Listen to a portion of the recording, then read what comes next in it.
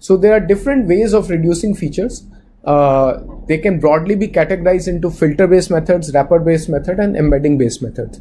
So what is filter-based method? We take one feature at a time and determine its utility, and once we know whether it is useful or not, we will discard it or keep it, and then we will, if we have kept it, we'll take all the kept features and we'll train the machine learning classifier based on that. So first, let's take a step back, right? So let's say you have features x1 all the way up to x100. You have a lot of features, right? And then your samples are from x11 all the way up to x1000, 1 all the way up to x1000, 100. Okay, so you have 1000 different samples and you have 100 different dimensions. Okay, so let's say this is your data set, right? So what is feature reduction in a nutshell is to find subsets, which is basically find these columns, the best subset that is suited for the problem. Okay, so it is basically a best subset selection, best subset of features.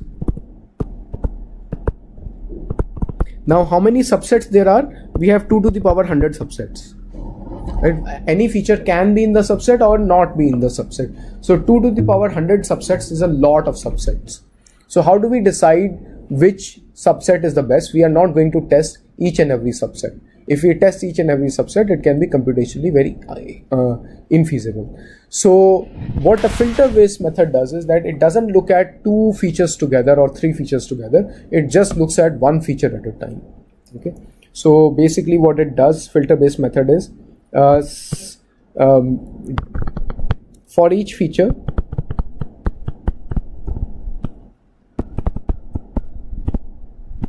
okay, decide keep versus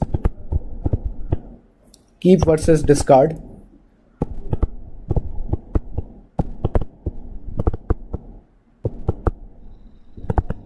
okay, and then once we have done that, then train an ML model, train ML with kept features. Okay, what wrapper would do is wrapper would generate several subsets. So for some number of features, for some number of subsets, some n subsets, generate subset,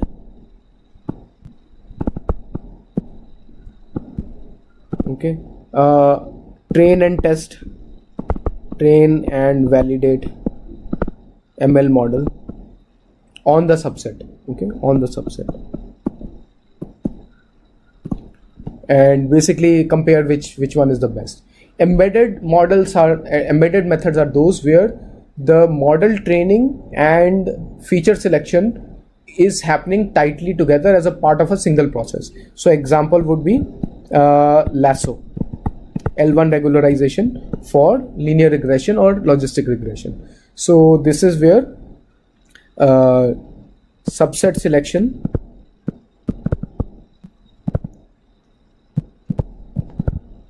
and ML are integrated.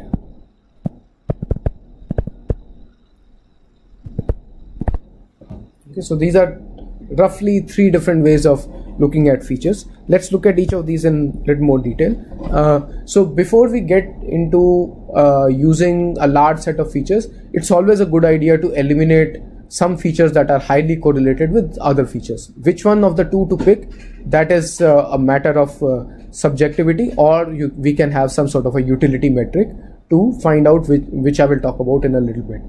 So but keep that in mind that if I plot the correlation matrix of features, so let's say this is feature x1 to x100,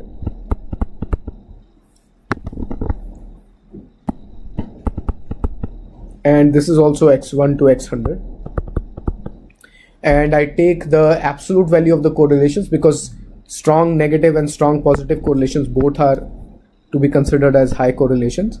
So obviously the diagonal will have high correlations because we are correlating with itself. But you can see that you will see these block structures where the features are correlated with each other. Sometimes these blocks appear not around the diagonal but far away. So what this means is that there is a group of features that are similar to each other, and I can permute this matrix. So if I move some rows up, I also have to move the same columns left. So I can permute the order of the features so that these high correlations actually appear as blocks around the diagonal.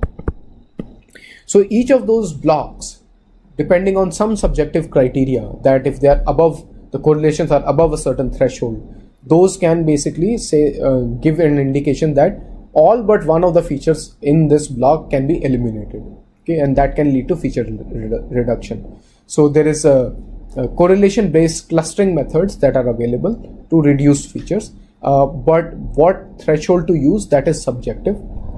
Whether we use a 0.9 threshold or a 0.8 threshold, that is subjective, depending on how much reduction we want. And then which of the features to keep as a representative of all the features that are correlated in that block, that is also something that we can play with.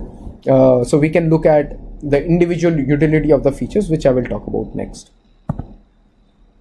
So utility of the features can be, if you look at one feature at a time, can be based on how they are related to different to the predicted, the variable to be predicted, the target variable. So in regression we have ti, right? We have t, and then let's say we have x1 through xd.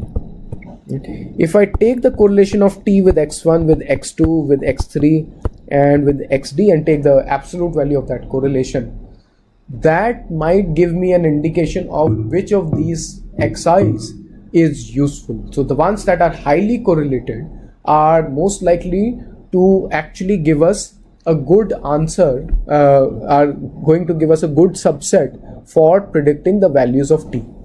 Okay, so because we are going to estimate t as w1 times x1, w2 times x2, etc., etc. So the ones that are highly correlated, they are more likely to be useful in the regression model. So that is one thinking. Obviously this does not take into account non-linear relationships. This is only based on linear relationships. It does not take into account interaction between xi and xj. It does not take into account when xi and xj together are more predictive or are perfectly predictive, but then let's say xk or something like that. So it doesn't help us with looking at like subsets of size greater than 1. So it's a filter based method. So that is how we will do it in regression. In classification we can do a t-test. In t-test what we are saying is that, let's say your t belongs to two values, right? So t belongs to either 0 or 1 or -1 and +1. So that is your two class classification, and for one of them x is so if I'm looking at x for t is equal to -1, it is distributed like this, and let's say for x is equal to +1, it is distributed like this. So this is for t is equal to 1. Now this is for xi.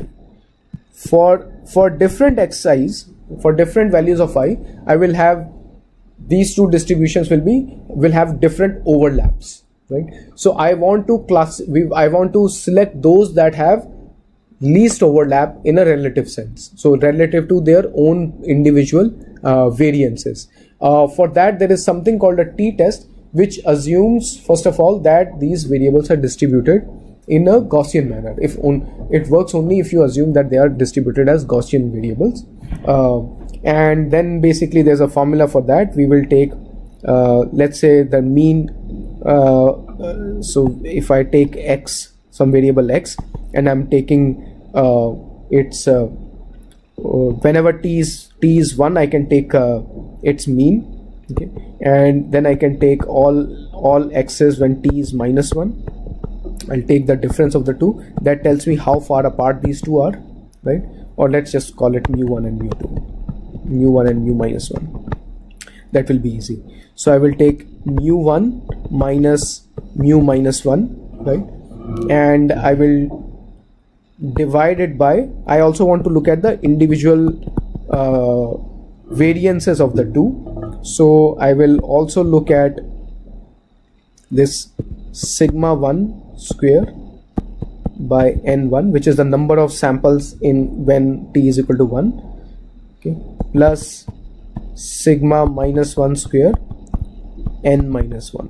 Okay. So you can look up these t-test, the exact definition of the t-test in standard reference manuals, and basically what that is saying is that not only is the difference important, and I can take the mod of this, not only is the difference important, but I also want to divide it by the individual widths of the Gaussians, because if the Gaussians are too broad, then the difference, a small difference, a particular constant difference does not matter. Only if the variances are narrow, only then a constant difference between the means matters, right? So the variables that give you high t values are more likely to help you with the classification. The variables or the features that are giving you low t value are not likely to help you with the classification.